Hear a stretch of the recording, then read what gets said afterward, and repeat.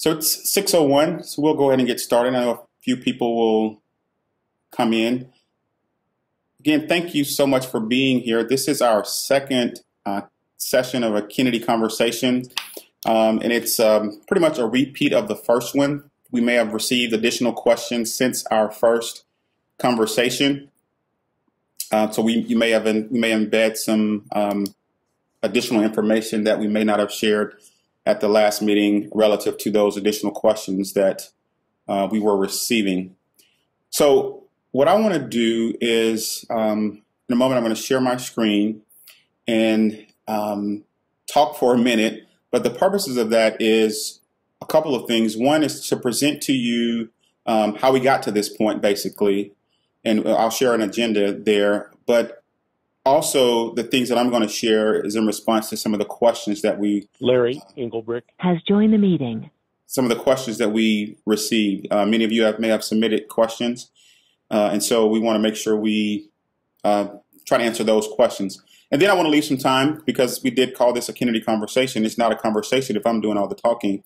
Some time for you to ask us any questions, share any concerns, and then we'll also share with you additional ways beyond this that you can provide feedback. So with that, we'll go ahead and get started and jump in here. I'm going to share my screen. Okay, so you may notice some people come in and you may hear their names being announced as they come in. We tried to turn that off, but I'm not having any luck with that, so please excuse that.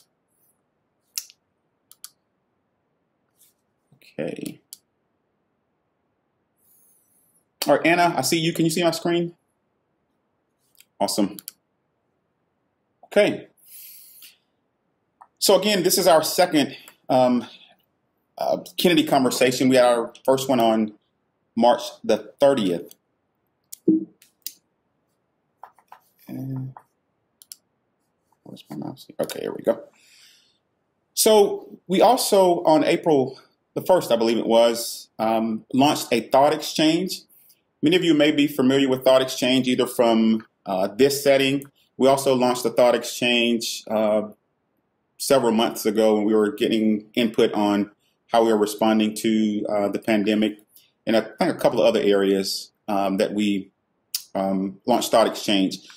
So what's on your screen now? Anna, can you see the thought exchange? Okay, perfect. Get back up. So those of you that have not participated in the thought exchange, or if you have participated, you still can continue to participate. You're not seeing the thought exchange, Anna? I see the slide that says thought exchange. Okay, but not the actual... Not the actual thought exchange. Okay. Let's see here. Let's do this.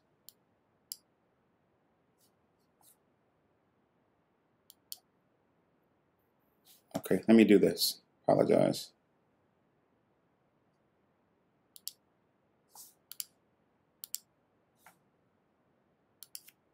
We'll do it this way. Okay, are you seeing the thought exchange now, Anna? With the QR code and the number? Okay, perfect.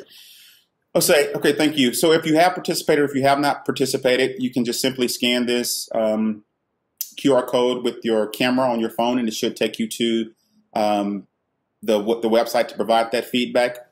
Or you can type in TEJoin, TEJOIN.com. Go to that website and then log into this, then enter the following number, 808-660-634. And the question that we're asking is, what is top of mind for you as you consider the proposal to develop an early childhood community center and transition Kennedy K-5 students to Prairie Park, New York, and Cordley? And so those of you that may be on right now live, it's kind of showing some thoughts of either the people that have already completed and shared thoughts, or individuals that are currently sharing thoughts. And so what you're seeing on your screen now is the top rated thought. So once you share your thought, you then can go in and rate others' thoughts. And so obviously the higher the rating, the higher this particular number, this 4.5, is, and it rises to the top as what's considered, what are the top thoughts. And so just currently, right now, as of today, these are the current top thoughts. One, it feels intentional that the lowest income school was targeted for closing. The second one is Kennedy serves a lot of high-risk students. Taking away the school near where many of our students already live will cause unnecessary hardships for those who struggle with transportation. The family serving this school will be the least able to help students get to and from school and have fewest resources to advocate for themselves. These students are just as important as others throughout the district. Certainly agree with all of this. Transportation is another concern. How will the district handle transportation issues for those being filtered to other schools?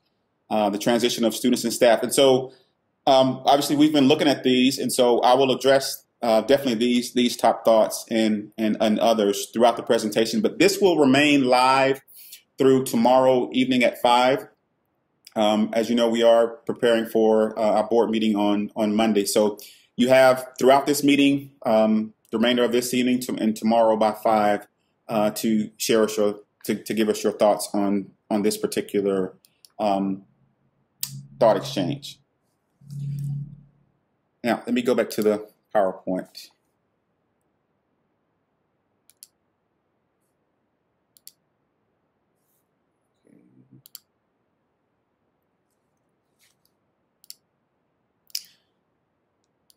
Okay, so what we'll share today, we'll talk about the history, our connection to our strategic plan. Join the meeting. What some of the research says. Douglas, we'll look at some of Douglas County's work, the why, what we're proposing, and what's possible. Excuse me. Many of you may have seen or heard this quote: "You can't control the wind, but you can adjust the sails." For the past several years, the winds for us in many school districts in Kansas has been school finance and our local school budgets. Those are the winds that we are constantly having to adjust our sails to. Prior to me arriving in Lawrence, I think back in 2011, there was conversations about closing schools. There was a Save Our Schools movement. This is not the first time that discussions have come up about potentially making Kennedy an early childhood center. This is certainly not the first time that discussions have come up about closing some of our elementary schools. And so what happened as a result of that, we passed the community helped us pass an $87 million bond, and we invested in our schools instead of closing them. And so with that, we adjusted our sales. And so however, as our enrollment has been flat over the past many years, it's either been flat or maybe a slight uptick or a slight decline. Another strong gust of wind, huge strong gust of wind came in the form of COVID-19. No one predicted COVID-19. I don't think there was anyone that knew that this was coming and the impact that it would have on everybody's lives. But certainly no one predicted the impact that it would have on schools. And as we talk to other schools, districts around the country, typically school districts have lost anywhere from 5 to 6% of their enrollment. And we're right there in that boat in terms of losing about 5 to 6% of our enrollment as a result of COVID-19. So we have to adjust our sales again, and this time significantly. And so although we are not proposing to close the doors to Kennedy, we do acknowledge that we are closing K-5, and we do acknowledge that loss there. However, we are proposing to repurpose Kennedy into an early childhood community center. And I do mean community. We'll talk about that word community here in a little bit. And so, again, this is definitely emotional. It's emotional for staff, families, and other community members that don't even have kids in Kennedy. It's emotional for them as well. Not to mention at the end of a pandemic, we're having these conversations. And so we are at a critical point in time. And so the question remains, where do we go from here? So real briefly, if you look at kind of where we've been with these conversations, both nationally at a state level and locally, you'll see there on the timeline. I will not read all those bullet points to you, But you can see that conversations have been taking place as it relates to early childhood in this area. Again, state, local, and national levels. 2009, our Early Childhood Readiness Center moved to Kennedy. I think it moved from East Heights. 2013, President Obama announced preschool for all. And if I were to go back even farther to President Lyndon B. Johnson's war on poverty with Head Start, there was a move then for early learning. 2018, our Lawrence Douglas County Public Health Equity Report was released, and our Douglas County Health Report, health plan came from that. Most recently, in 2021, our anti-poverty plan, addition to Douglas County Health Plan, was released. And 2021, February 24, 2021, our Budget and Program Evaluation Committee, which is a committee that's comprised of certified staff here in the district. And so that will be your licensed teachers, counselors, those certified staff. So we have some representation from our certified staff, have representation from our classified staff. So those would be like paras or facilities and operations folks. We have a couple of board members has joined the meeting. That committee, and some administrators on that. And one of their primary roles is, first of all, to understand school finance, how that works, and then listen to and make recommendations to the board to consider. And so this committee was, I guess, rehashed or reformed probably about maybe 2 years ago now, if I'm not incorrect. Again, for the purposes of really providing multiple perspectives at the table to analyze and examine our school budgets and make recommendations. And before I go on, I do want to say that the chat is live. If you have a question or a comment or a concern, place it in the chat. I know Julie Boyle is working or has been working on the chat. And I will say this: I've been accused of talking fast and using big words to try to get this through. I'm just a country boy from Alabama. I don't have many big words to use, first of all. And I try to operate with a high level of transparency. And so if there's a question that you have or a point that you want to make sure we hear, the chat is there as well. So how does this connect to our strategic plan? We made a promise to this community with your input, those that were able to participate in our strategic plan, that we wanted to ensure that students of all races, backgrounds, and abilities achieve at high levels, demonstrate proficiency in reading by 3rd grade and in math by 8th grade. We examined our data. We examined national data. We know we may not know, but the research around 3rd grade students and being able to read on grade level by 3rd grade, the impacts of students not being able to read by 3rd grade is very detrimental to students. And then math by 8th grade, what the research says is if students are not performing in math on grade by 8th grade, their likelihood to drop out of high school is increased greatly. And then ultimately we want them to graduate on time, prepared for success in college and careers. So we cannot wait to 3rd grade to work hard to make sure that they're on reading on grade level. We cannot wait until 8th grade to work hard to make sure that they're performing math on 8th grade level. This has to start as soon as they leave the mother's womb, to be honest with you. And that's why we're excited about our parents as teachers in our Tiny K, and definitely what our folks at our early childhood centers are doing. And then just what our kindergarten, 1st grade, 2nd grade teachers are doing to prepare our students to be reading on grade level by 3rd. So the connections here, again, I won't read all this. One of the things that's in our strategic plan is, I'll just draw your attention to number 2, is to decrease the barriers to college and career readiness. And notice it says pre-K through 12th grade and beyond. And again, we want to meet the students' unique academic, social, and emotional and behavioral needs. Data-formed decisions is also another theme in our strategic plan, and I'll draw your attention to number 1 here. Use data to inform all instructional decisions. Develop systems that support student-focused database decision-making. And then B here, allocate resources according to research-based best practices for student success. So just wanted to kind of make the connection to the work that we're proposing at Kennedy to our strategic plan. I will not spend a lot of time on what the research says around the benefits of early learning.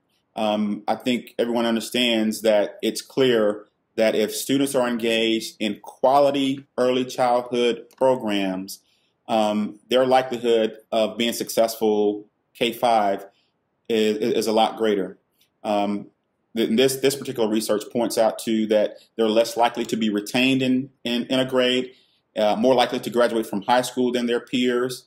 Is this the one that talks about, less likely to be placed in special education as well if they are enrolled in quality early childhood. And again, we will make this presentation available. There are some other links to research there. Again, the goal of kindergarten readiness is to just make sure our students are able to be successful at the age of 5. Be successful socially, emotionally, academically, and prepared for success. So those successful transitions are most strongly influenced by a child's home environment, by their preschool program that they are attending, whether it's home daycare or an established early childhood provider here in the city, or one of our early childhood classrooms. We know that high quality preschool experiences benefit students' cognitive development, their social development, and beyond. And so again, we want to make sure, because the fact of the matter is we're seeing more students coming to us at the kindergarten level not having the benefit of being in a high quality early childhood classroom. So real briefly, Douglas County's work. I mentioned the 2018 Health Equity Plan. That kind of highlights some of the troubling inequities here in Douglas County, including that all minority populations except Asian population have lower educational attainment than the white population and the county average. Additionally, Black and Native American male residents do not graduate as higher of rates as their counterparts. And this report informed the Douglas County Community Health Plan, and it is available on their website. And what we know about Kennedy Elementary is that it serves a large percent of economically disadvantaged students. And so investing early on in early childhood education in an area like Kennedy, in one of our most disadvantaged neighborhoods, is certainly a research-based strategy in terms of improving not only the academic, social, and emotional outcomes of students, but those health outcomes that this report mentioned. It also mentioned in this report life expectancy from East Lawrence to West Lawrence. Startlingly, it's a 10-year difference, 8 to 10-year difference in life expectancy just based on where you live, what side of town you live on. And also in the health equity report, there are various social determinants of health that the CDC has released a framework. I think it's called Healthy People 2020. But the work that's in the Douglas County Health Equity Report aligns to that work. And these are 5 areas that in the Douglas County Health Equity Report, and you note number 2 as being a social determinant of health is education, early childhood development, and indeed literacy. The most recent addition to the Douglas County Health Report is the Anti-Poverty Plan. Our partners at United Way helped lead the charge on that plan as well, which was also approved by the Douglas County Human Services Coalition. They pretty much facilitated the development of a set of goals and objectives to basically foster a more equitable Douglas County. So what are those barriers? As it relates to why is there a difference in life expectancy from East Lawrence to West Lawrence? What are those additional barriers to employment? And so on your screen, what you're seeing is some of those reported employment barriers that's noted in this report. And right here, 4th way down is childcare, as being a barrier to employment. I often tell people that the work that I want to do and the work that we should be doing here in Lawrence Public Schools and in this community should be legacy work. And that's work that's going to outlive us. I mentioned President Lyndon B. Johnson was back, 1950s, 60s, a war on poverty, and we're still fighting poverty. I think it was Einstein said that, the definition of insanity is doing the same thing over and over, expecting different results. And so at some point, we just have to look at doing something a lot differently.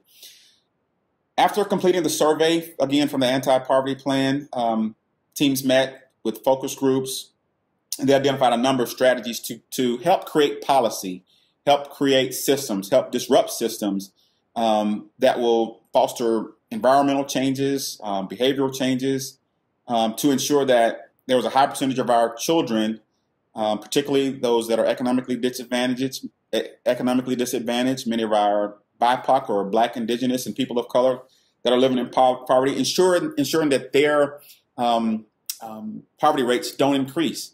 And so these are a couple of the strategies that they mentioned in this plan. Launch a pilot to provide high quality and affordable early child care. There may be high quality child care available, but is it affordable?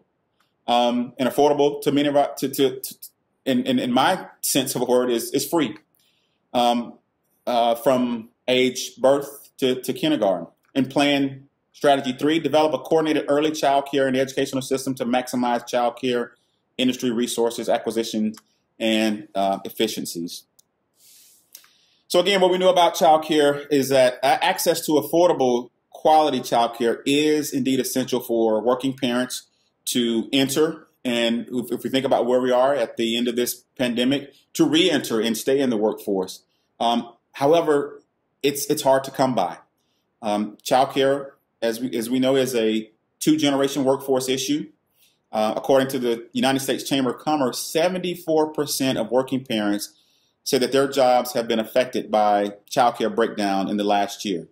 And then locally here in Douglas County, there are less than 200 slots available for the 1,200 children born each year in Douglas County. Less than 200 slots available for the 1,200 children born here in Douglas County. And so we all know, again, the first years of life are critical for children to build those strong foundational skills in which, their future of learning is built on. Yet the supply cannot meet the demand. So the big question that I've been hearing and that we've been getting is why? Why Kennedy? And so I want to spend the next few moments just really talking about the why. And I'll first say this. Lawrence Public Schools is committed to serving and supporting every single student in this joined the meeting with the best possible education, no matter where you go. If you were to dive a little deeper into our strategic plan, you will see a theme called cohesive curriculum that just speaks to that it doesn't matter which school you attend, you will get the same rigorous instruction. And so that's our commitment. As I mentioned, the district has considered in the past closing other buildings due to underutilized capacities due to low enrollment. Some of you may remember that some of those schools were New York, Cordley, Hillcrest, I think Pinckney was also considered. And so this conversation is certainly not unique to Kennedy. As a matter of fact, I think there were some conversations about 12 years ago about potentially making Kennedy an early childhood center. So this is not something that we just sat here. And I will say we don't make decisions in isolation. I don't just sit here in this office and make decisions in isolation. This is something, again, that is certainly not unique to Kennedy. However, if you look at our Kennedy K-5 enrollment projections in October, November, RSP, those are some consultants that specialize in school enrollment and enrollment projections. They presented their findings to our board in October, November, and they shared the projections of enrollment of all of our buildings. And what they shared with us is, again, the current enrollment, the enrollment projections, as well as building utilization capacities. And so what you're seeing on the screen is enrollment projections. So here we are, 2021. and we are around 185. I think we're maybe around 170 over at Kennedy right now, maybe a little less. But the projections are by 24, 25 to be around 167. If we take a look at building capacity, based on RSP's recommendation, building utilization capacity, if there is a sweet spot or a recommendation of what should a building capacity be in terms of ensuring that the district will be able to maximize staffing allocations and making sure the district can provide some type of consistency between buildings in terms of delivery of services to students. What you see on the screen, again, what they say is 85 to 95%. But what you see on the screen is Kennedy's projected, current and projected building capacity. Again, this is K5 projected capacity. Again, looking at 23, 24, 24, 25, that capacity is low, will be as low as 41%. However, in the past 2 or 3 years, I think we've been operating still below 50% capacity. So talk a little bit about our enrollment decline and how it affects budgets. I won't go too deep into this. I just want to point a couple of things out on this slide. As I mentioned, our Budget and Program Evaluation Committee first learns about Kansas school finance and the Kansas school finance formula. And it's based on what you will hear us refer to as FTE. And what that means is full-time equivalency. And so that's based on student enrollment. Enrollment drives our budget. And so Lawrence experienced a close to 478 FTE enrollment decrease and a 307.4 waiting FTE decrease in the fall of 2020. So just this past fall, we saw those decreases. And so what does that mean? Essentially, unaudited estimates reflect a $1.8 million loss of funding in the current fiscal year. So basically, we have to submit to the state what our enrollment projections, what we expect our enrollment projections to be. There's a September count date that we have to report to the state. Did those students show up from our projections? And so based on our count in September, we were down about 600 students. So because of that and the weighting formula, again, based on our basically our free and reduced lunch rate, we're also giving additional funds for weighting in that current year. So this third bullet, the estimated permanent and ongoing loss for funding into fiscal year 21-22 is $1.2 million. So if we look at that 1.8 loss of funding for this current year, we got to the 1.2, assuming that at least 50% of our students that were not enrolled come back to us in the fall of 2021. If they don't come back to us, that $1.2 million will be higher. So again, that speaks to that fourth bullet point. Unless the student enrollment returns, the 22-23 fiscal year could bring additional funding decreases. So we're talking about Kennedy right now. However, if students don't return or we see an additional decrease in students, we'd probably be talking about another school or more schools or other major cuts in the upcoming year. So again, the Budget and Program Evaluation Committee looked at all of that, and they looked at multiple options or scenarios. And so when we were asked the question, what other options did the district consider? The Budget and Program Evaluation Committee were presented options and explored options, and they voted to support the Kennedy Early Childhood Center proposal. Let me try to move a little quicker than what I've been moving here. So the proposal, what we're proposing is, well, this is more on budget and staffing. I think I mentioned most of that on my previous slide. Staffing pretty much drives enrollment. Yeah. Has left the meeting. Let me go on. So the estimated savings, and so when we think about, say, so if we repurpose Kennedy, what savings will we see there? And so those positions that will be reduced through attrition, meaning we have some teachers that retire and we're able to move some staff into those positions. So we will have staff that will be placed and or have the opportunity to be placed at any other open position in the school. So the savings, let me go to the savings. The savings will be $722,000 from the repurposing of Kennedy. How we get to those savings are listed here, and they pretty much come from staffing. The largest percent of our budget goes to staffing. And so what you're seeing on the screen are those staff positions, that will come from Kennedy, or that we will save from Kennedy to get to this 722. So the next question is, where will students go? Let me stay on this slide for a minute. Our goal is to make sure that the staff that's currently at Kennedy will follow the students. And I'll share with those schools, and you may have already, well, those schools are on there. They will travel to Prairie Park, New York, and or Cordley. So we want to make sure that the staff, to the maximum extent appropriate, and we're about 99% sure that the staff at Kennedy can follow the students at those schools.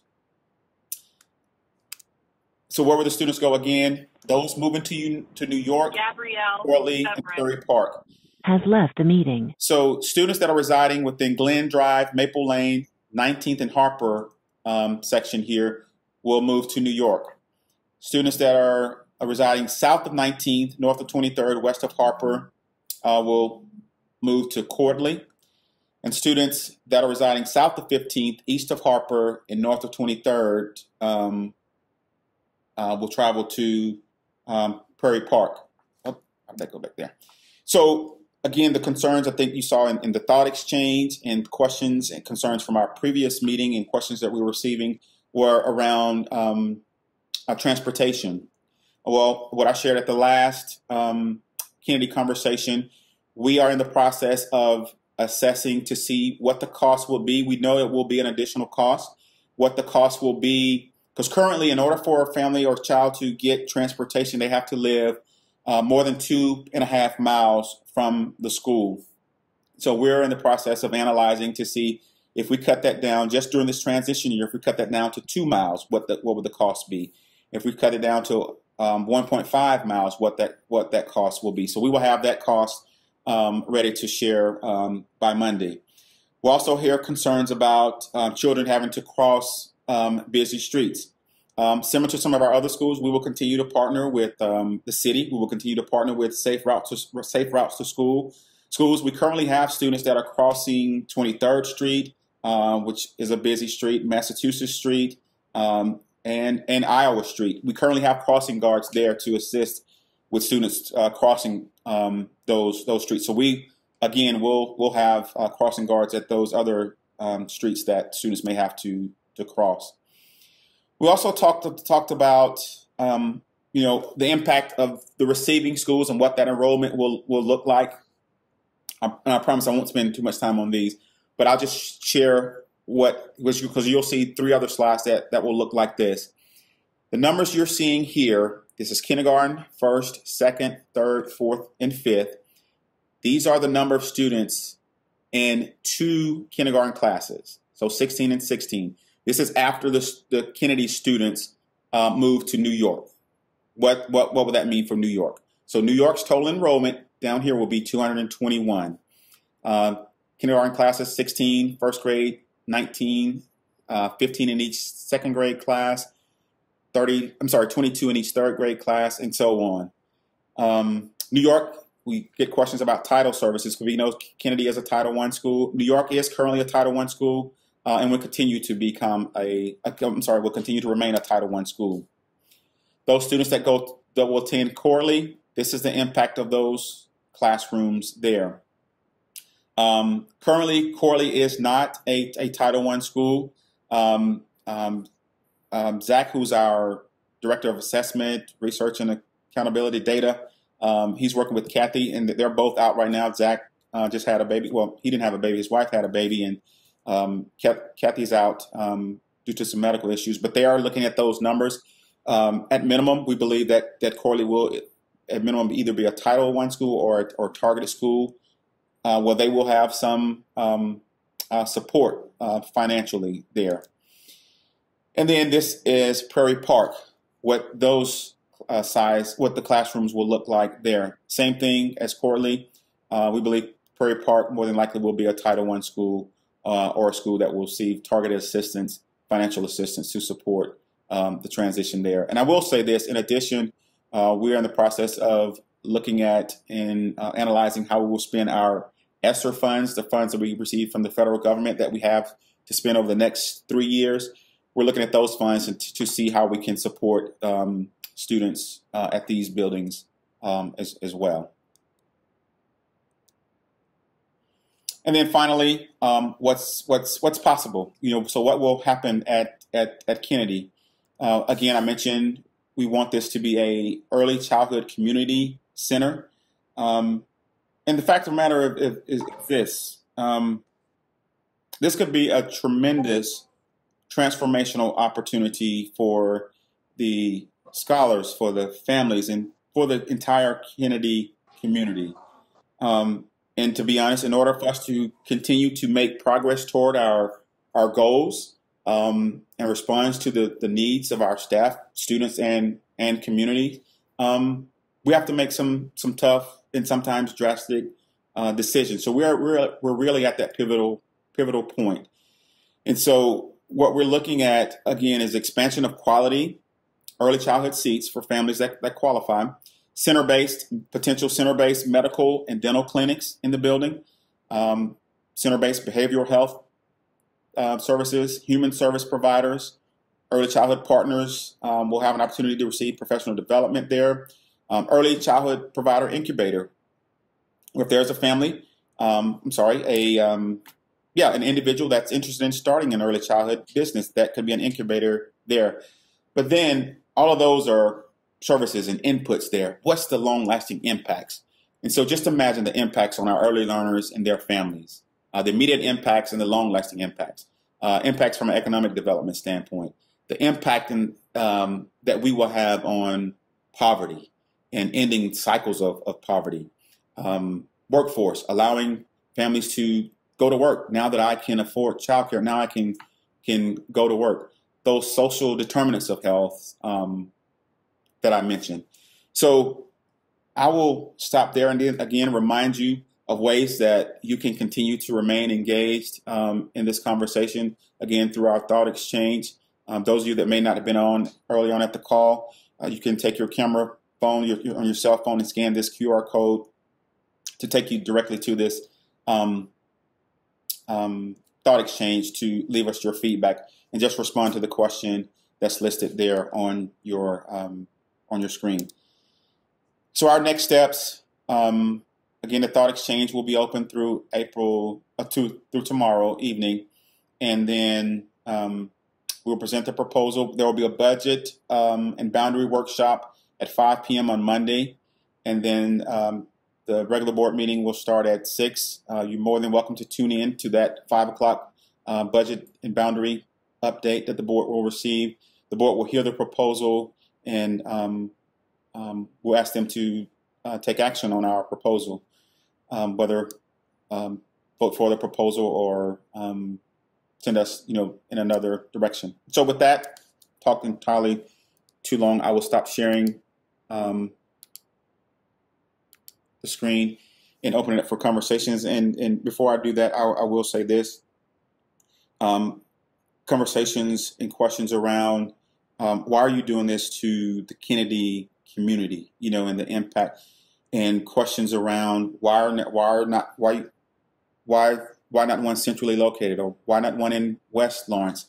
And I'll be honest, and I've shared this with some folks. I wouldn't want this early childhood community center in West Lawrence. I think the benefit of putting it in an area that has the greatest need is a wise decision in terms of the impact and the resources and support that can be provided for the families and communities there. And people say, well, you don't understand the families. I will tell you this: all of my life's educational work has been in high poverty areas, whether it's in Montgomery, Alabama, or Kansas City, Missouri. I grew up in poverty in a single wide trailer, similar to some of the trailers that are in the Kennedy area. I get it. I understand the emotional toll. I understand the burden that this is having on our families. But when I think about the benefits of this early childhood community center, it excites me and it definitely energizes me. So with that, I will stop and be quiet and open it up for questions, feedback. Dr. Lewis, Elizabeth Tice. I'm a parent of 2 children at Kennedy. I have some questions about the number of enrollment. So you stated that there's 185 children currently enrolled in Kennedy? Somewhere around there, yes. Okay, so, and then you said that the building is at 46.3% capacity. Currently, yes. So what is the total capacity of the building? What is it? 400? 400? Okay, Yes. but then how many early childhood, because right now Kennedy has early childhood, how many students are currently enrolled in early childhood? It's a little over 100. I know Kevin's on here, Esther's on here. Please feel free to chime in. I know there are about 8 classrooms there. We have our early childhood classrooms there, our special education early childhood classrooms, and I think there's 1 Head Start classroom there. Esther or Kevin, do you have those exact numbers?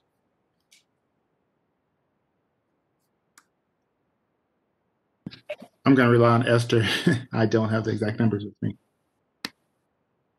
So then does the 46.3%, that's including K through 5 and early childhood?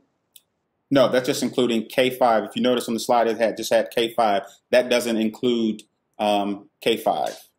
Okay, so isn't that number a little deceptive if there is 100 some odd kids going there for early childhood and there's 158 Kennedy students? I mean, your capacity is not, I mean, the building's not really being utilized at 46.3%. Right. When we look at it from a funding standpoint, we're the K5 is funded differently than early childhood. So, for example, the Head Start class that's there, the district doesn't pay for that classroom. And so when we think about, because I received this question, how are you looking to potentially expand? You said that there's budget issues. How are you looking to expand early childhood classrooms? This will not cost the district anything. We will look at, again, providers similar to Head Start that's able to either self-fund or have grants to fund those. And so when we look at overall capacity, we're just looking at K5 because that's how our funding, that's how we fund just the K5. And we're looking at looking at it from a budgetary standpoint. Okay, but a budgetary standpoint is different than actual children in that building. Like when you go to Kennedy, there are a lot of kids there. It seems silly to say that this is you're pointing to this as one of the reasons as why you're going to close down K through 5 and disperse the students. It just doesn't make, I understand from a budget, that's how you have to do it, but it shouldn't be used as a justification for saying the building is only at this capacity because those other students in early childhood are using the other parts of the building that the Kennedy students are using. Right, but again, the funding source is different, K5 and early childhood. Okay. And so then the other thing is my 2 children, they walk 0.8 mile of every day to go to school. And now we would have to go to Prairie Park, which is 2 miles away. So my girls go from walking 15 minutes to school in the morning to now they're going to have to walk 50 minutes every morning. That seems a little cruel to do to a 6-year-old and an 8-year-old. Mm-hmm. Yeah, so as I mentioned, we're looking at potentially what the cost would be if we move that 2.5 current transportation, just getting some cost on what it would be for 2 miles, what it would be for 1.5 miles. Again, that will be additional cost.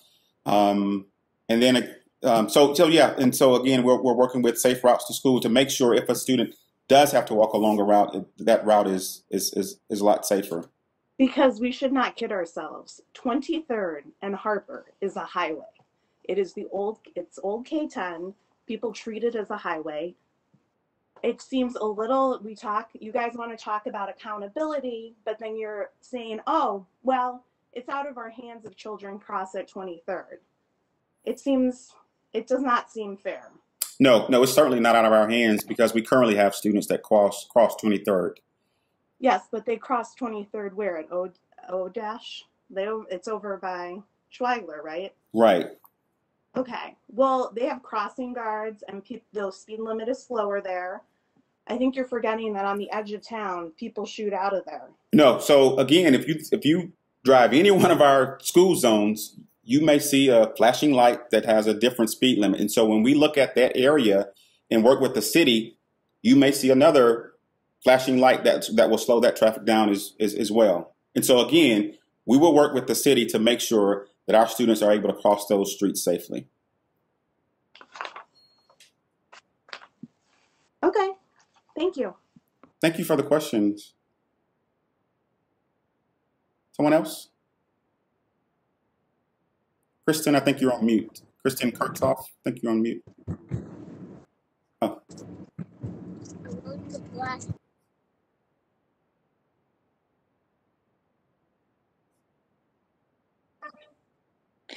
So do you have a slide for the projected numbers of enrollment in the next 5 years for the early childhood education? No, currently we do not have any projected enrollment for early childhood. So at this point, you don't know if you can get your percentages for the building up any higher or not, right? For Kennedy? For the early childhood? Yeah, again, our district will not incur additional costs. Not talking, can you mute? Our district will not incur additional costs for additional early childhood classrooms there. So, for example, if there's an additional Head Start class, an early Head Start class, that will be self-funded and will not cost the district anything. In addition to the early childhood classes there, as I mentioned on that last slide, there could potentially be a dental clinic, a medical clinic, a WIC office, whatever would benefit that community, again, and it would not be an additional cost to the district. All right. This sounds great for an inner city, but this is not an inner city. Have you okay, I want to make sure that you understand that Kennedy is one of our highest SES, social economic status buildings, our highest free and reduced lunch building. So whether it's an inner city or not, it could be a rural area. We're trying to meet the needs of that community there. Okay, but I was asking, do you have enough low-income 3- and 4-year-olds where that percentage for the building is going to be higher than 46% that you're projecting for the elementary K through 5? Well, let me say I'm just wondering because we shut down East Heights just down the street, and it's not being used for that. Well, East Heights is currently being used for special education C-Tran. Right, but we shut it down years ago when I was in high school for early childhood education. Mm-hmm. And it didn't work out.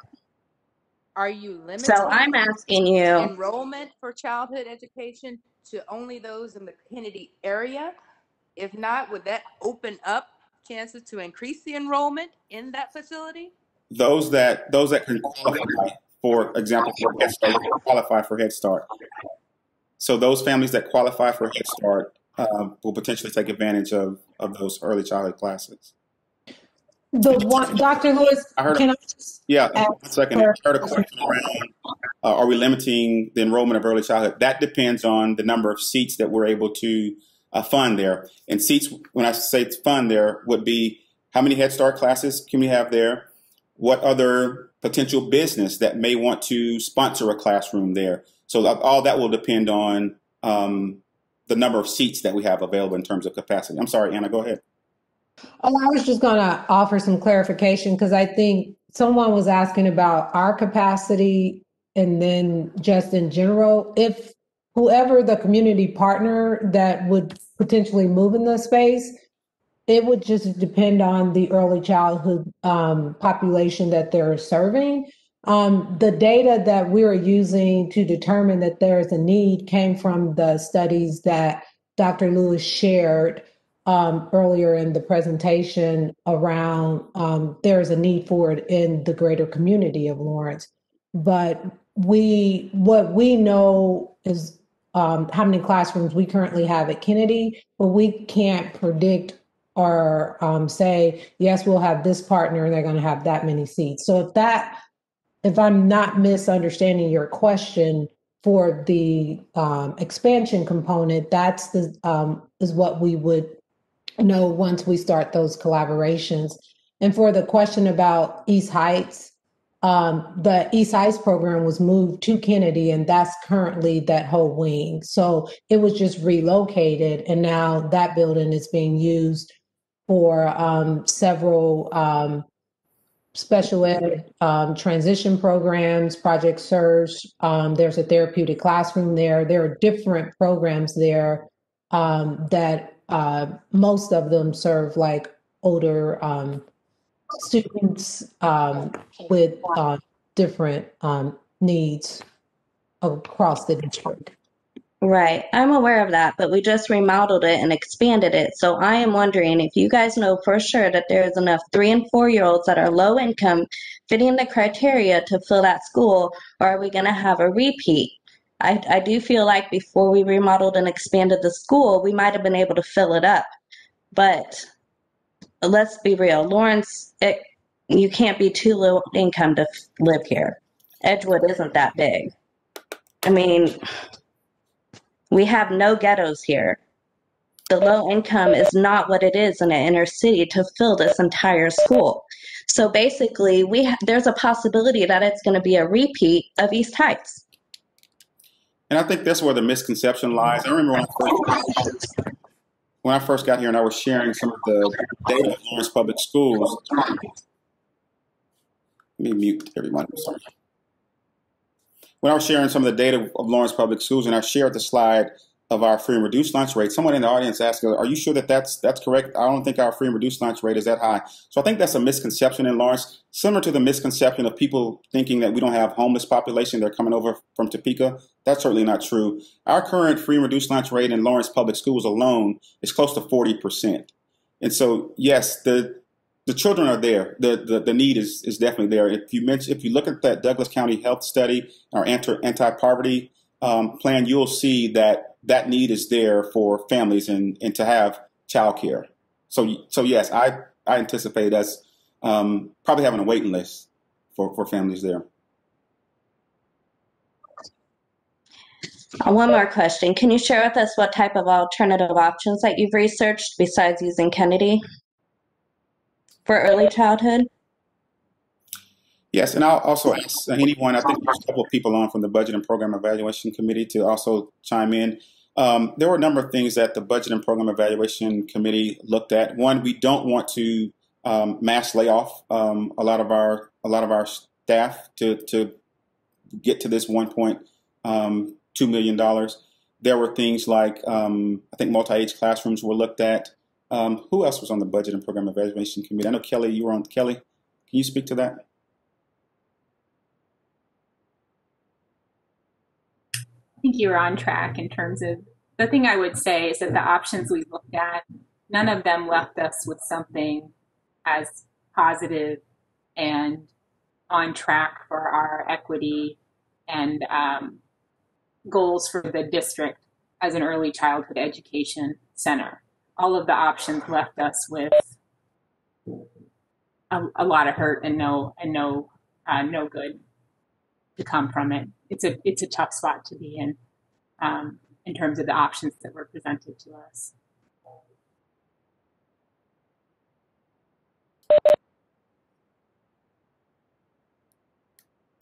What are the options that were presented to you?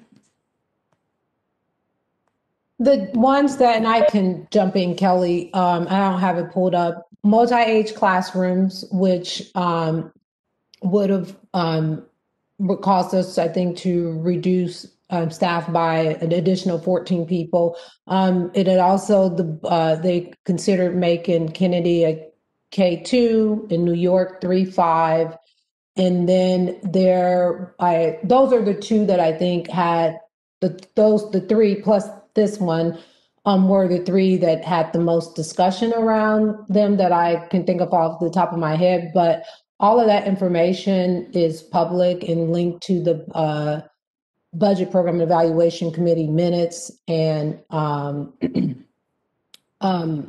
think the links may be up now of the actual meetings that were recorded most recently. But in addition to that, at the middle school level, I think they have reduced their staff by 10. And at the high school level, their staff was reduced prior to last year. And based off the number of students, they didn't have a significant drop in students at the high school level. So their staffing stayed the same. If we did nothing, one of the things that we did, that is just a reality. If we did nothing, we still would be talking about what school would look like, because it would look different because we've lost 400 students. So we probably would be, in this scenario, we are 100% sure that anybody that wants to continue with the district will be able to continue with their job. In the other scenarios, we would have been terminating and laying people off because our staffing ratio was out of whack with the number of students that are present.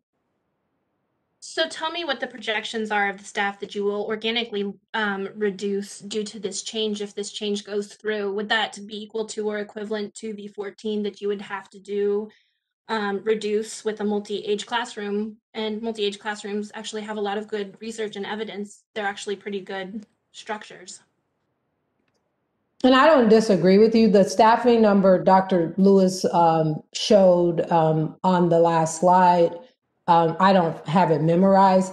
The multi-age conversation actually got tabled for a future because of the professional development that would be required for our staff to be ready to go with that. And it just, there was some great concern around that from those that were on the committee. So that one, that's where it kind of got stalled at.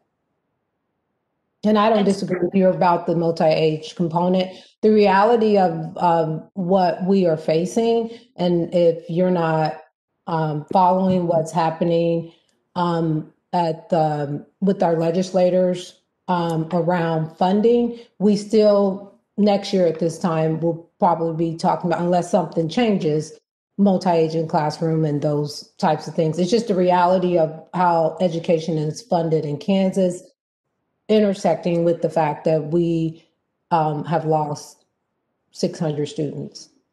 What are your projections of staff that you will lose? Dr. Lewis, can you pull that slide back up? I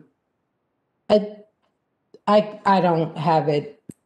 I mean, we had it, he pulled it up there, the number of staff. I think it's 6 certified staff, but if he can go back and pull it up, we can look at it.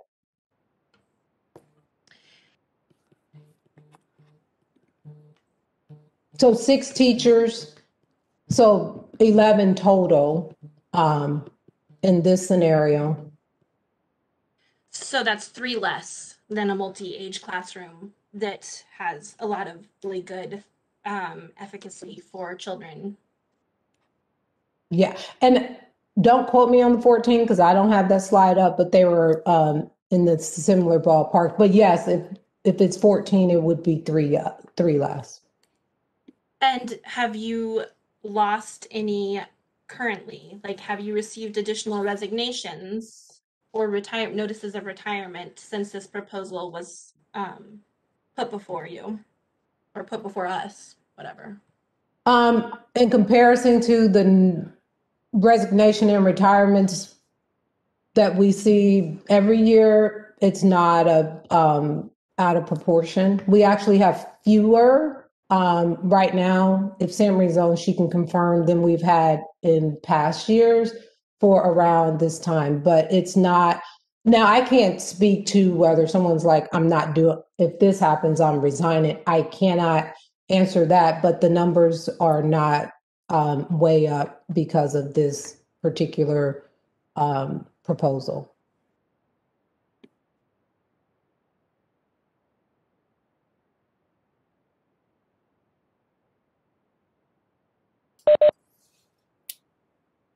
There was a question about what would the capacity be of those, where's my notes, or of the Of the other buildings. So from Kennedy, we have 19 students going to New York, 75 students going to Cordley, and 78 going to Prairie Park. So that would enrollment at New York would be 221. The enrollment at Cordley would be 285, and this was on those screens. And the enrollment at Prairie Park would be 442. I think that puts Prairie Park around 85, 86% capacity.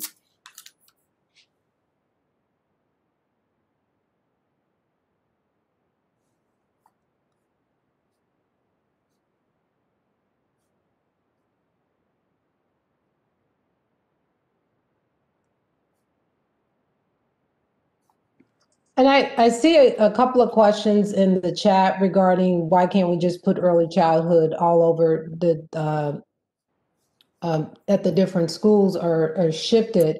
And I think Julie responded saying additional funding would be needed to add additional classes. But if you just like spread it all around and don't address it, it doesn't address the fact that we've lost students. So we're still talking about the staffing being over, having more staffing than we need for students. So you could do that, but you wouldn't address the issue of the staffing component.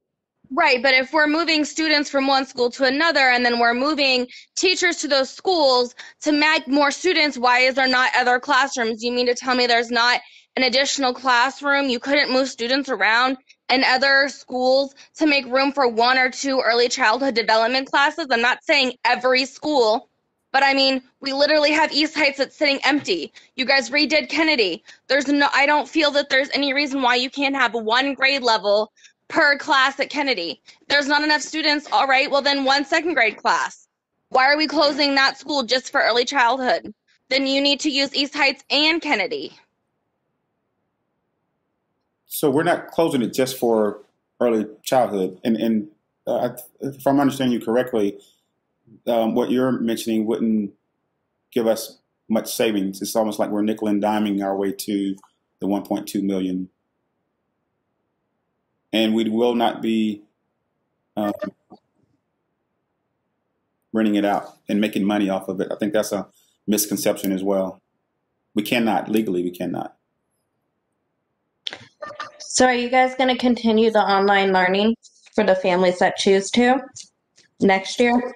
Those that enroll in virtual school will, but no, if you're coming to a brick and mortar, you will be in person. And the online option will be longer. So are your numbers as if everyone's coming back? As if 50%, at least 50% of the students are coming back. So you really only 50%?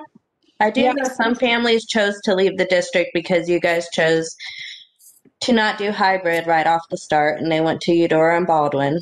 And I know a lot of those families are not choosing to come back.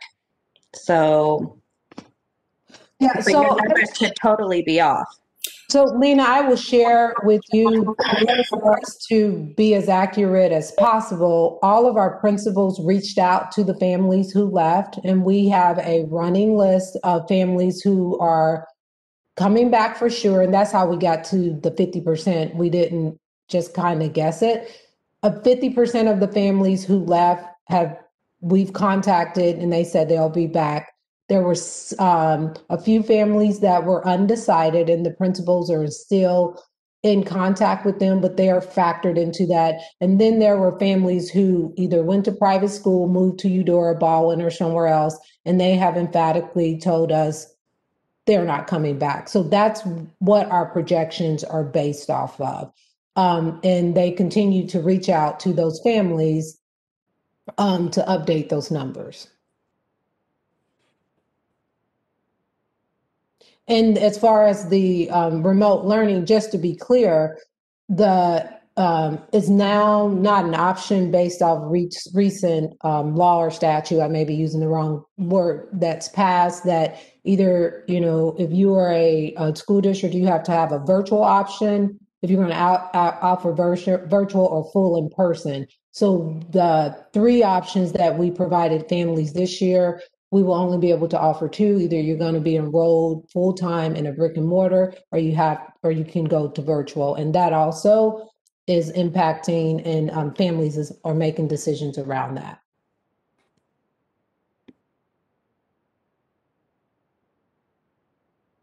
Hi, I have a quick question. So, as a kid who grew up and my school was closed my fourth grade year, what are you going to do to help the kids transition to the new schools? Because it was a traumatic experience for me because I lost the majority of my friends. I had to learn a whole new routine, and it was a terrible experience. How are you going to be able to help the students with that?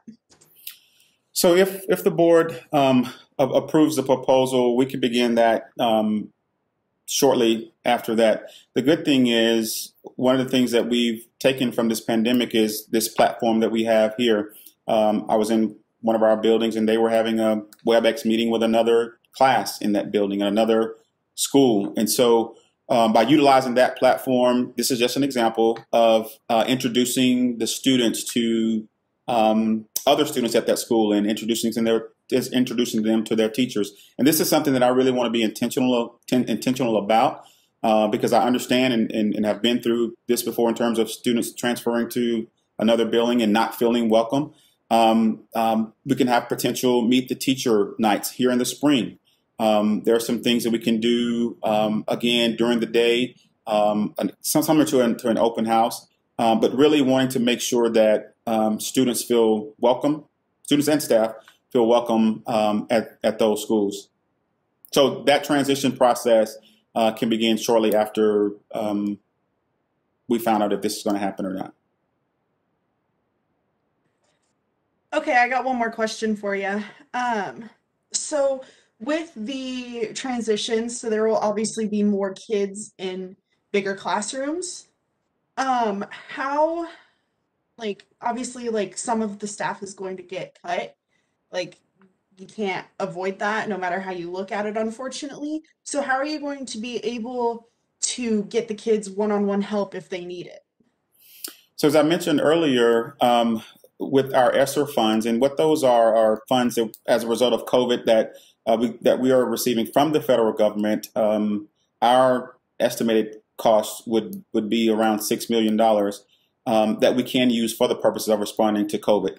And we cannot use it to address our shortfall, the 1.2 million that we have here. I wish we could. We would certainly do that. But we are able to provide additional supports to students from an academic standpoint, looking at their assessment scores, looking at their social and emotional well-being, providing that one-on-one tutoring. And then again, those schools that are Title I schools will also have funds to address those unique needs as well. You're breaking up classrooms that have been together for 3 to 4 years. So you're sending children, you're breaking up a classroom and sending them to 3 different locations. So you're talking about having children who have spent a good part of their education going to school with the same people and the same teachers, and then sending them to a different school with a large majority of new teachers. And so I didn't really hear an answer on how you were planning to address that, other than just doing what every school does, which is doing a back to school night and introducing teachers and kids to each other. Like, that's not an answer to how you're going to address the impacts to these children and families What more on would you breaking up suggest their that they schools. do? Yeah, What more? yeah. Maybe you didn't understand me. Hold on, let me mute some folks here. So no, it will not look like your traditional back to school night and your meet the teacher night. This will be in addition, and this will be specifically for Kennedy students going to Cordley, New York, Prairie Park. The good thing is, with the exception of New York is 19 students going there. Cordley and Prairie Park are getting 75 Kennedy students. And so for students to see familiar faces from their home school will be an added benefit. And so the answer to your question, again, is starting as soon as we find out, if this is going to happen, starting working with the Kennedy staff, the receiving teachers, to begin introducing themselves, having activities. There may be a time where they may WebEx into the class, and where they're able to see and meet new faces and meet new students. And so it will look different than your traditional meet the teacher night. And we will be intentional about that. Dr. Lewis, we are still in the middle of a pandemic. Is it really a wise idea to take small classrooms, split the kids up, and put them into bigger classrooms? Like, how are the kids going to social distance? Does this really make sense to do this? Yes, so the class sizes will be similar to the class sizes that they are now, and we are in many of our buildings. And so we will still, if in August we're still under guidelines of CDC, which we probably will be until all students get their vaccinations, we will still have those air filters in our schools. Students will probably still be wearing masks in the fall. So we will still continue with our current mitigation strategies to keep students safe.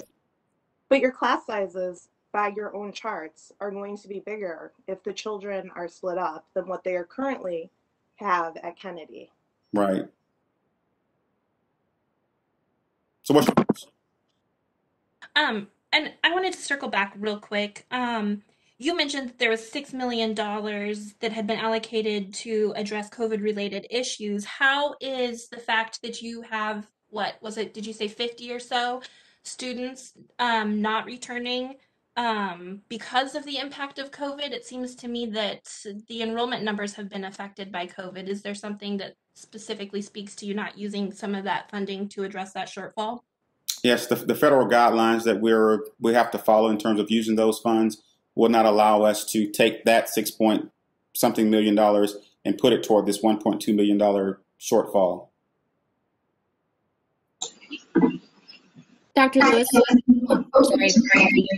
Trying to find you. Well, that's Kelly Snyder, Okay. and then this is Lauren Mitchell. Sure. Who's going to go?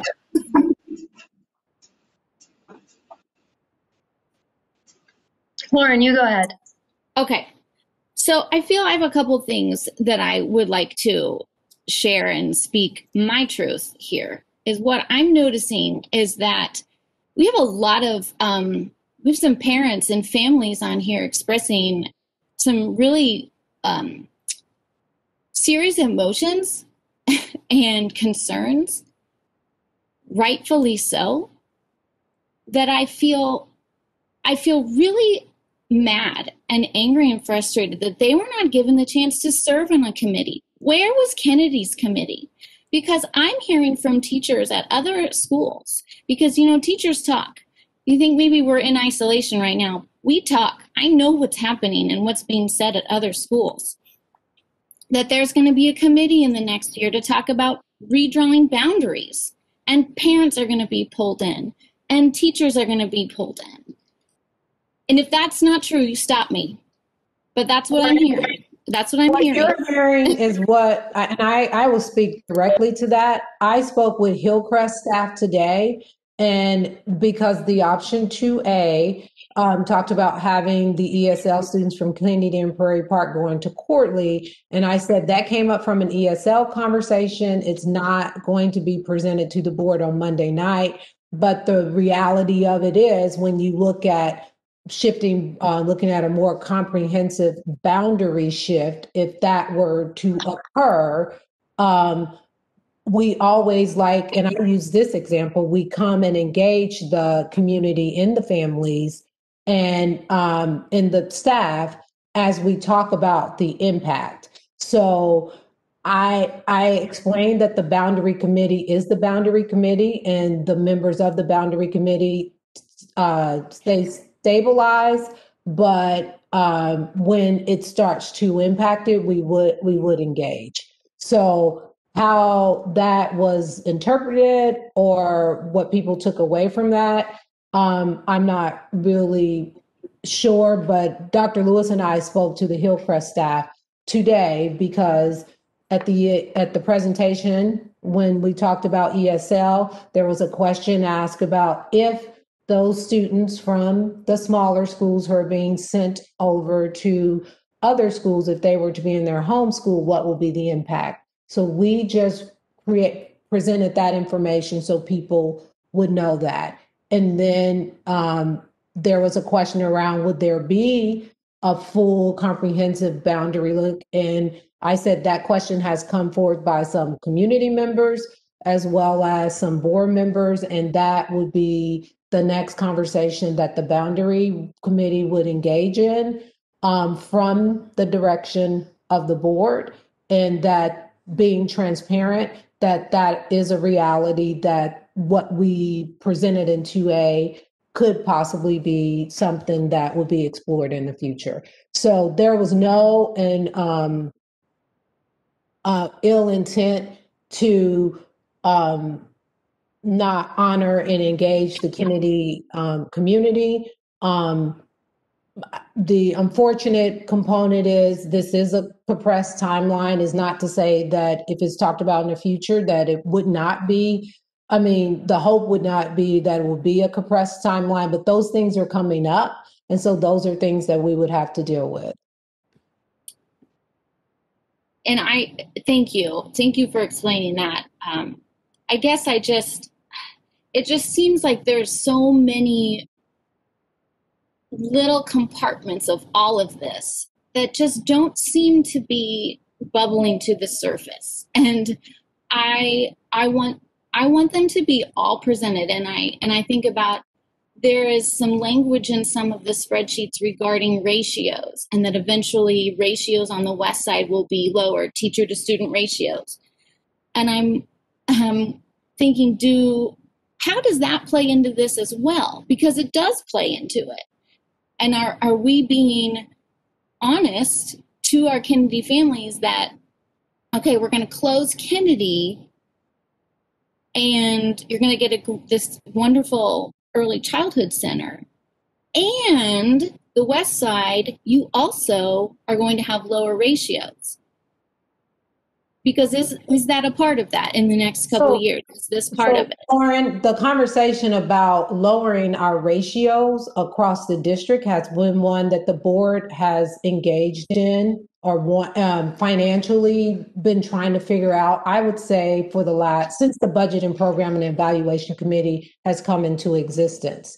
So what I would not want this to turn into is a east side versus west side and the haves and the have-nots, and this is big, because that is not. So several of these components have always been out there, and it's just come to a point where some decisions have to be made around it. But the issue with class size across the district has been a conversation, and you can go back and look at the original Budget and Program Evaluation Committee minutes, have always been around class size. The topics that we're always addressing: class size and pay for both certified and classified staff, and how to increase the pay while trying to address class size at all levels. So while I recognize that with everybody coming to this experience, they are coming with the emotions and their real experience, I would hope that as a community, collectively, we don't start to try to pit different sides of the community against one another. Everybody will be impacted in a different way, but I just don't want that narrative to start to be out there, because that really will only divide the community, and that is not healthy for our students, our staff, or our families to feel like if this occurs, it's good for you and not me. Like, we are really trying to make the best decisions for all of our students, all of our staff. Anytime that you have to reduce a budget, there are no good answers. And somebody will not necessarily like the outcome. So I recognize, feel the emotion.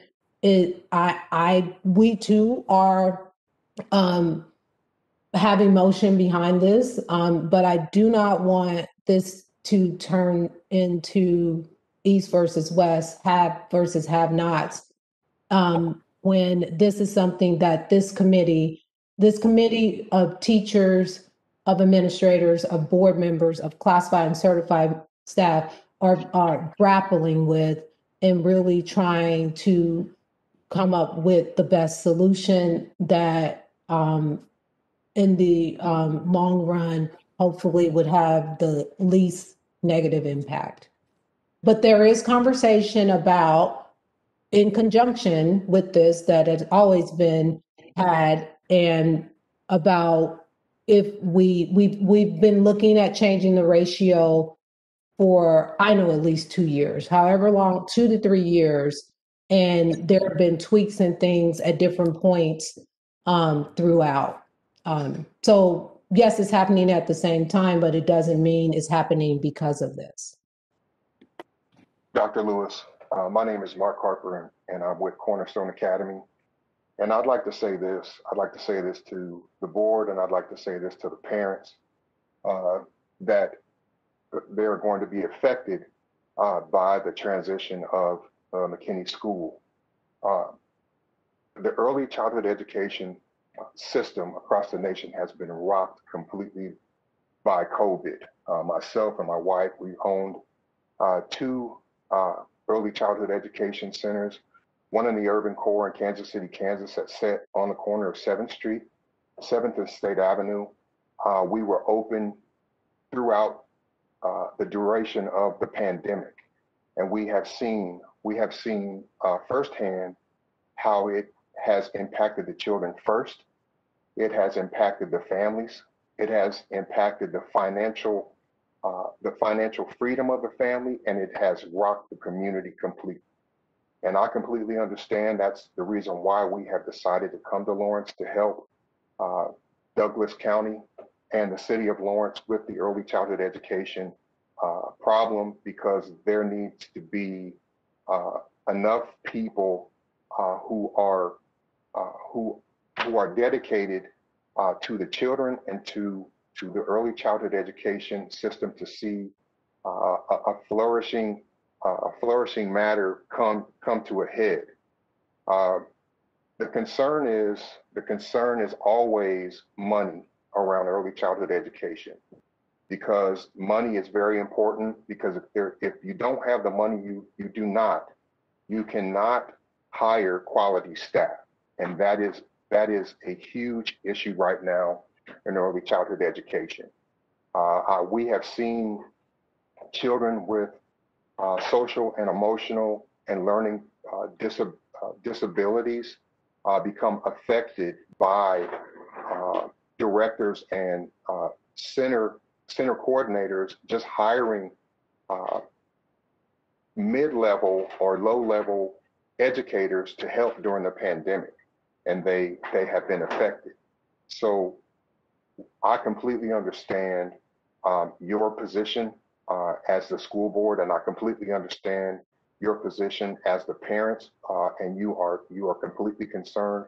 But I say this to you, that the city of Lawrence, Douglas County, they are doing exactly what they can with what they have, because the resources are not limited, but they have to be allocated in certain areas so they can continue to receive those funds. And I'm saying that as a business owner and as an early childhood education center owner, that those funds have to be allocated. I believe that the Lawrence School Board, they're going to do great things with the McKinney building, bringing early childhood education, so they can utilize the spaces that they do have within those schools and hire different staff. So I support you, the parents, and I support the school board, and we are anxiously ready to get to work in the city of Lawrence to help with this problem. Thank you so much. Thank you. Dr. Lewis? Yes. My name is Kelly Snyder. I understand that the budget is obviously important, but the daily experiences of students should really be at the forefront of this proposal. And that's something that we hope we get right after the proposal is approved. My 8th grader graduated from Kennedy. When she heard of this proposal, she immediately informed me that the majority of her classmates walk to school both ways every day, no matter the weather, amount of light, or traffic. And most of these kids had to get to school extra early for free or reduced breakfast. Walking 2 miles takes a really long time, especially for the youngest of students. You know, with transportation being such a crucial part of a child's day, this proposal really shouldn't be considered without formal transportation plans in place. Rather than informal conversations, as mentioned per Julie Boyle in the chat, I can't help but wonder what else is being overlooked and is being saved for after the proposal gets rammed through. It seems really unfair that we weren't included in this conversation until it seems like it's already destined to pass. Okay. Again, we will continue to work with our families, work with our transportation partners at First Student, work with the city to make sure that our students are getting to school safe. Just conversations today, I've learned with First Student involved, I learned that First Student is in the process of purchasing vans because one, they're cheaper. There may be opportunities for them to just pick up a small group of students, and then most importantly, vans do not require a licensed CDL driver, and so there may be some ways we can work with First Student to make sure our students are getting to school safe. So please, I'm not just. But don't you think that something that's so important we should have figured out in place before we pass the proposal, and not just hope we get it figured out afterwards? No, I always say hope is not a strategy. So we will not hope. We will actively get it resolved. Obviously, April 12th is the date that we will present the proposal to the board, and we have definitely time to make sure that we are working with our, again, First Student staff, city, to make sure our students are getting to school safe. Thanks for your time. Thank you for being here.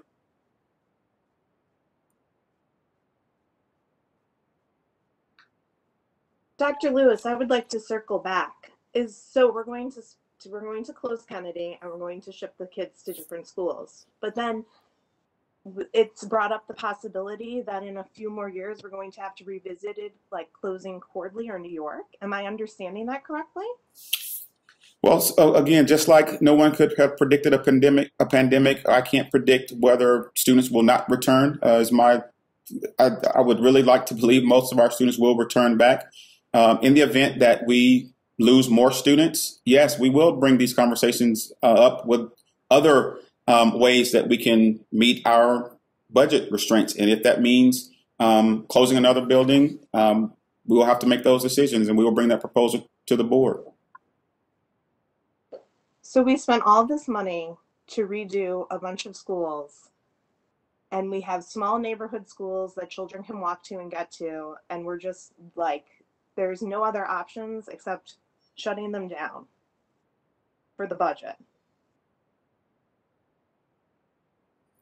Either closing them or making some other drastic cuts, and that would be, of course, we need our staff to educate our students. So we would just have to, again, engage our budget and program evaluation committee and look at the budget and present proposals that, if there is a budget shortfall, that will address that at that time. Again, no one predicted this. This is not something that I accepted this job to do in 3 years, that there was going to be a pandemic and I want to close buildings. No one predicted this to happen. It's just the sad reality of where we are, in terms of public schools all across the country. Is there a particular reason why you can't wait a year and continue to have this conversation and throughout the year to give it more time? Was that namaste? Namaste. Namaste. Your question was probably my exact question verbatim in an executive leadership team meeting with Kathy Johnson and some other members of the team. We have to come up with $1.2 million this year. Well, I would love to wait a year. We don't have the gift of time as it relates to where we are financially.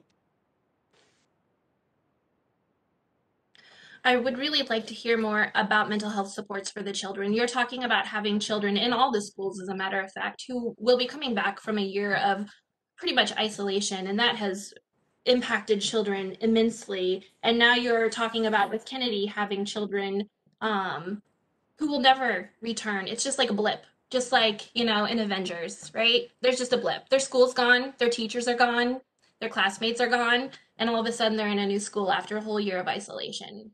And you haven't mentioned any mental health supports for those children when I've asked about transitions.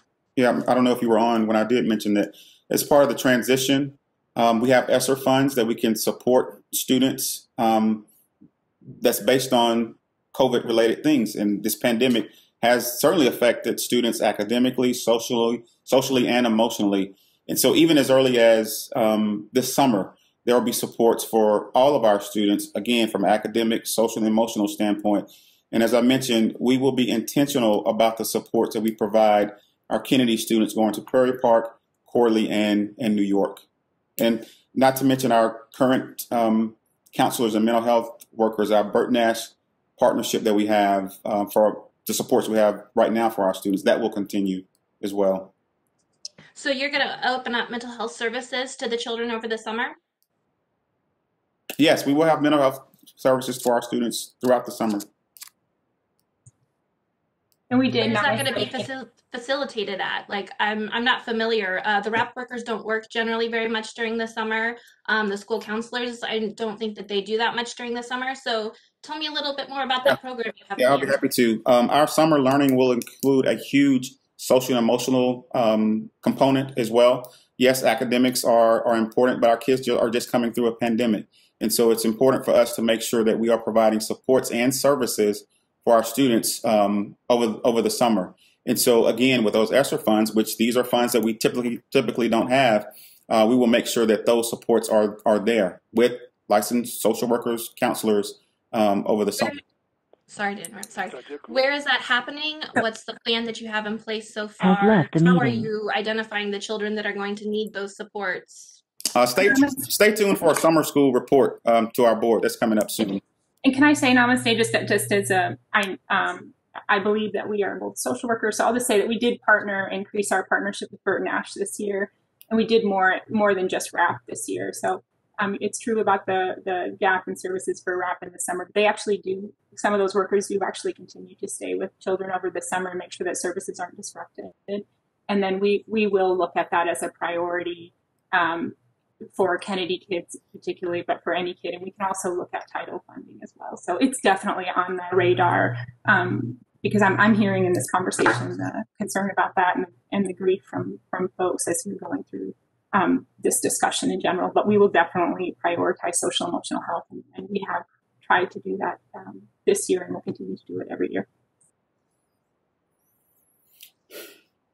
So again, as our boundary committee has, reformed this year, they will continue to work. As we look at potential budget shortfalls, they will continue to work and look at boundaries throughout the district that can assist with us addressing some of our budget difficulties. And then to the comment that was mentioned around wasting money on our facilities, when we passed the bond, the work that we did specifically at Kennedy was to make sure it was ready for early childhood. And so we've spent a tremendous amount of money there just on Kennedy, preparing it for early childhood, the students that were there and that will be attending there at that time. And so that money was not wasted. Obviously, if the board approves, it will be an early childhood center.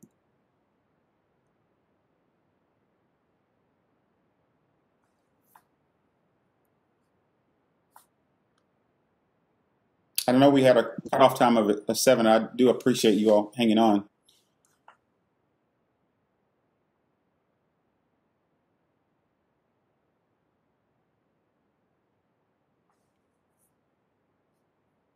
Thank you, Julie, for answering so many questions in the chat as well.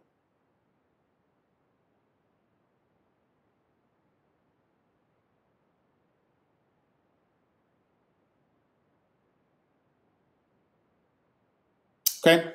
Well, again, our board meets on April the 12th.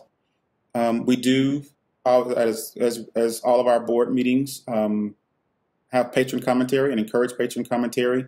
If Julie, can you type the email address in the chat? If you would like to address the entire board at the board meeting, Julie, I think is going to put the email address in the chat, and it's just patron commentary at USD 497. And again, the thought exchange is still live. Would encourage you to continue to share your thoughts. We will continue to look at that to make sure if you have comments, questions, concerns in there, that we will address them. My goal for this is, obviously we had to move at a much quicker pace than we wanted to. My goal is for people to feel, okay, I don't like this. The decision. Quite frankly, I'm angry at the decision, but I did have an opportunity to hear my voice. To have my voice heard. I know that's easier said than done, and it's difficult, but I do mean that.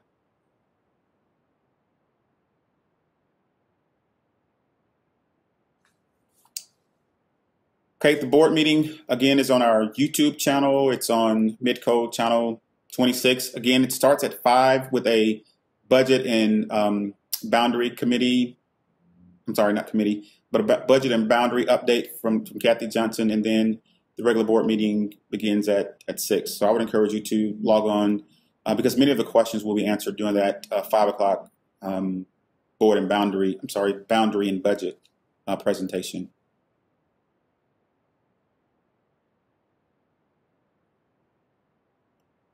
Thank you all so much for your engagement. Thank you all for your questions. We will, and I'm going to try to figure out how to save these questions. We've also, thank you, Julie has on our Kennedy website created an FAQ where we're compiling a lot of the questions that we have been receiving so that they're in one place with answers that you can go back and refer to.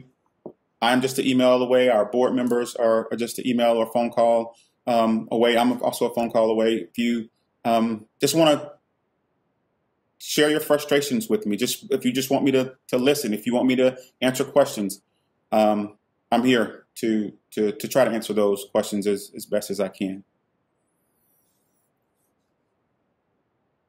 There again, I got my boo at the end of the meeting. Well, I think it comes from Thank you, Lena. frustration because you guys are going to close down Kennedy. It comes on the backs of some of the poorest students in the district. And you basically say, we want to have a thought exchange, we want to have it.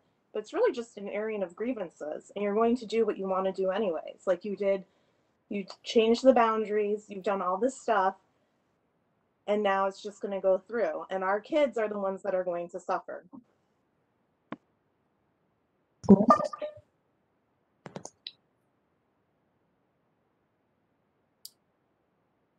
All right. Again, we're going to be intentional about making sure that we're providing supports to our students during this transition. I know this is difficult. I know this is an emotional time. We're faced with these tough decisions, and I feel confident with the proposal in terms of an early childhood center in an area that it's probably needed the most.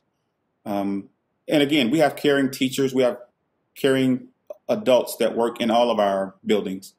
And again, kudos to the Kennedy staff for working these past few years and had the greatest gains of all of our elementary schools. So we know that their turnaround work is hard. And so they are leaders in this work. And so iron sharpens iron.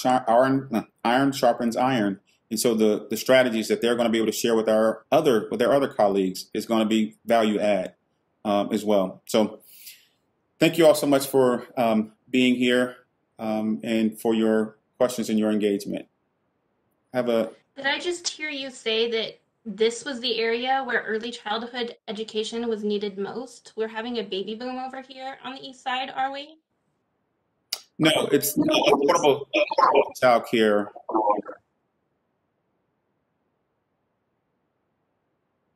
And affordable childcare in addition to other resources that could potentially be in Kennedy.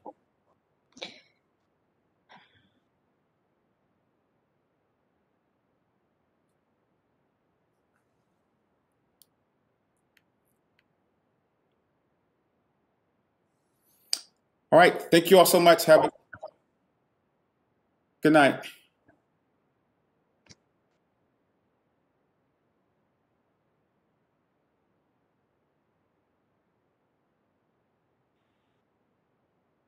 Larry Engelbrick has left the meeting.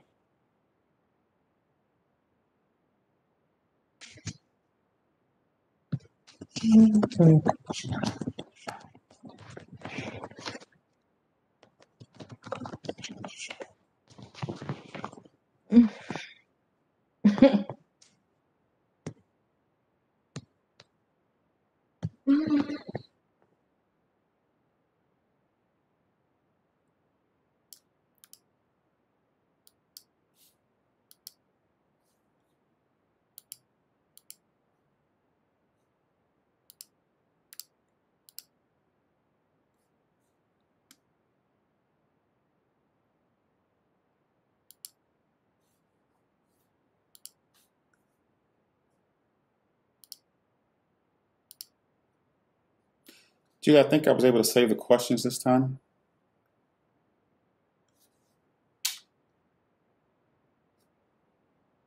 All right.